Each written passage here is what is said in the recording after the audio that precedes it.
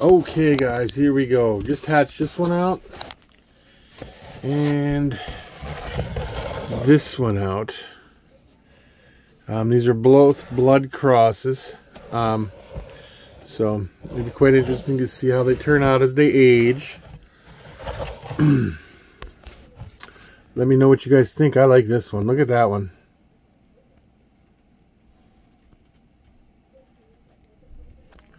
Always trying to hide the eyes. I think they're, because they're new hatchlings, you know, they're a little light sensitive. So it's got dark feet.